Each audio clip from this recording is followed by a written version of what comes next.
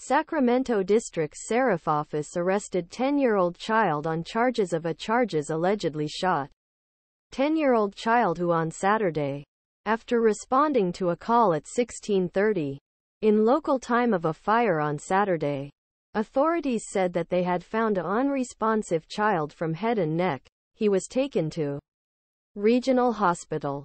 Authorities claimed that he had been shot by a 10-year-old child who went to his father's vehicle to get a cigarette. Authorities asked the people in the building to come out and take them into custody. In a statement on Sunday, the Sharif office was accused of. His father Davis was arrested and taken to the main prison of Sacramento District.